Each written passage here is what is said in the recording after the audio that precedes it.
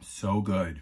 Hey YouTubers and RV fans, welcome back to the channel. So today we're going to be talking about being a digital nomad, and we're going to talk a little bit about my office setup when I'm on the road, and we're going to talk about how I determine Wi-Fi coverage, cellular coverage when I go for a specific location. So the first thing I want to talk about is the overall setup of the office here in the RV when I do get on the road. Okay, so I do use the dinette to set up my office, and as you can see, the setup is pretty minimal. You've got the computer, I have a headset for my Teams meetings or my WebEx meetings, and sometimes I have a portable mouse, which makes it a little bit easier to navigate.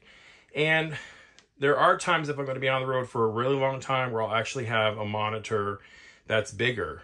That helps, at my age with my eyesight. So, but really, it's a fairly simple setup. Now, you'll see some digital nomads who actually have a much more extensive setup, but I find this to be really easy. It's portable, and it's easy to set up and take down, especially when I'm getting ready to travel. All right, so as most of you know, I work remotely. As a digital nomad, it affords me the opportunity, working remotely, to travel the country. And I did that successfully for the 5 years I was on the road. When COVID hit, a lot of organizations were pivoting to remote work because obviously there was no way to go into work without fear of, being impacted by the pandemic. So a lot of organizations pivoted to remote work, which fortunately for me, I was already doing it. So there was really no pivot, and I really didn't realize any change.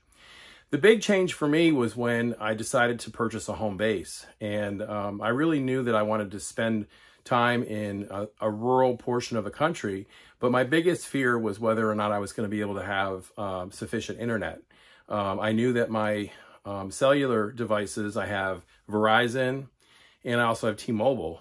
And I was concerned that those services were not going to have adequate strength or signal in a remote area.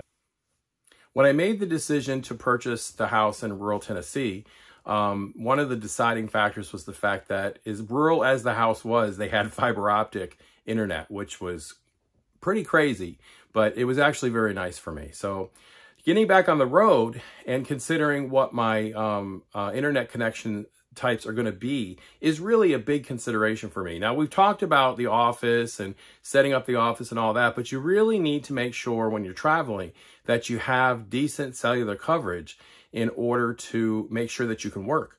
Now, I don't know about you, but it's worth the expense because it is a part of, your income.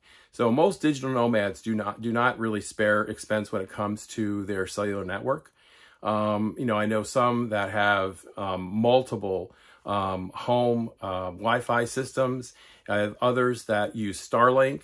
And of course, the Mobile Internet Resource Center is a wonderful YouTube channel for people to go to in order to decide what type of cellular service that they may need, especially if they're digital nomad and getting on the road for the first time. So I'll go ahead and put a link to that channel here in the description. If you have any questions, please feel free to reach out to them. They're a great resource.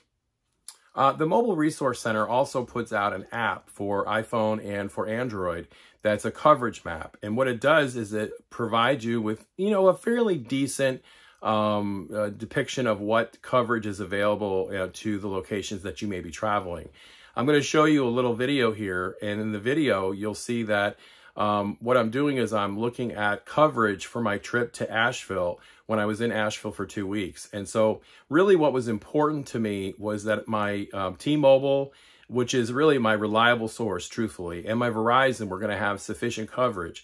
Now remember, Asheville is kind of mountainous, so you don't often have a lot of really good signal in the mountains. And as you can see from this video, that the coverage map provided a real good indication of what AT&T was doing, what Verizon was doing, what T-Mobile was doing, and what US Cellular was doing. In addition to that, it also gives you the opportunity to do speed tests. And I am giving you an example of the speed test that I did here at home before I went on the road. So you can see the type of speed test results that I'm getting from fiber optics, which is pretty amazing. I didn't do a comparison from fiber optics to cellular because, quite frankly, there really isn't a comparison. Anyway, this app is really helpful, and I use this every time I travel, and I pin locations so that I can actually know what I can pretty much expect. Now, you can also expect that your campground or RV park internet connection and Wi-Fi is probably going to be pretty poor. Now, I got to tell you, when I was staying at the Asheville KOA, they had the best internet ever. And I don't know why, but they just did. And so for me, that internet was really, really great. In fact, I didn't use my cellular service at all. I didn't use Verizon. I didn't use my T-Mobile. I strictly used the internet from the campsite. Now, once you've established your internet connection so that you know you can work, then you're pretty much in good shape. And setting up your office environment is really something I think that's really personal. You know, you're spending a lot of time at that place in the RV, and you want to make sure you have a spot that's pretty much out of the traffic area if you can, especially if you're traveling with somebody. A space that provides you with a little bit of quiet, non-distractible areas to work. And you also want to have comfort to some extent. I mean, you know, you don't want to be sitting in a hard dinette seat where there's no comfort. So in some cases, you may need to look at how you can maybe put some additional cushion on the seats, or you may want to shift the table around a little bit so that you have, you know, a little bit more room to work. A lot of this is very personal. For me, if I'm going to be on the road for an extended period of time, I'm going to have a more extensive setup. I'm going to have a big monitor.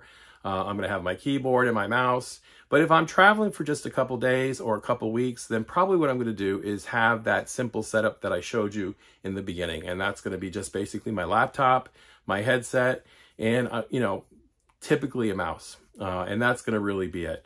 Now, sometimes you can have wrist supports and different types of equipment, and that's great.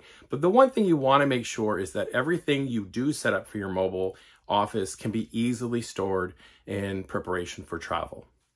Now, for me, when I'm working during the day, I spend a lot of time on Teams.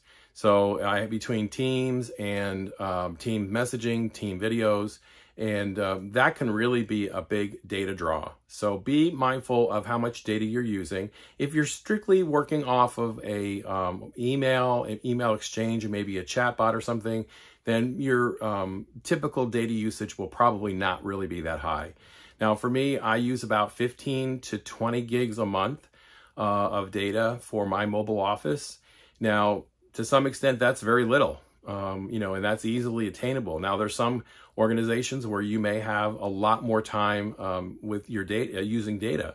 A good example of that is if you spend, you know, an 8-hour day on Teams or on WebEx or on Zoom or some other platform where the data is really being used. And that's especially true if you're on video. Now, when I'm on Teams, I'm often on video and I'm often sharing my screen because I have to, you know, share my screen with my students. So you have to be very mindful of that when you're actually looking at your cellular plan, when you're actually looking at your data connections, and just to make sure that you have sufficient data to support the activities that you know you do for your work each day.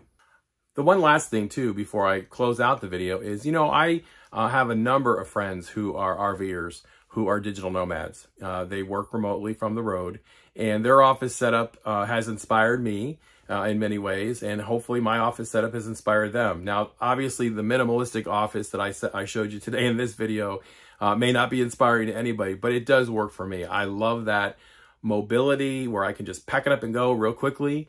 But it also is very functional. Now, a lot of people who work from the road want to have a lot more creature comforts, and so they may set their offices up in a way that's very different. And the other thing too is, remember, I'm a single traveler, so I travel by myself, and so there's really nobody else I have to consider because my day is spent, you know, working in front of the computer.